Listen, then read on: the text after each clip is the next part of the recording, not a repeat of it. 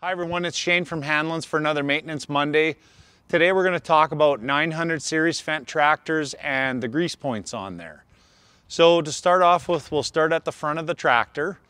At the front, there are no grease nipples on the front axle or any of the kingpins or any of that stuff. The only place that you'll have on the front is if you have a front 3-point hitch. There's a few spots to grease there. So if you have a 3-point hitch, there's a nipple on the front below the cylinder pivot, and then there's also a nipple that you have to reach down underneath on the back of the arm pivot close to the tractor. So around at the back of the tractor, and back here, there are 12 nipples that need to be greased. There's 2 on the rock shaft. There's 2 on the cylinders that actually move the rock shaft.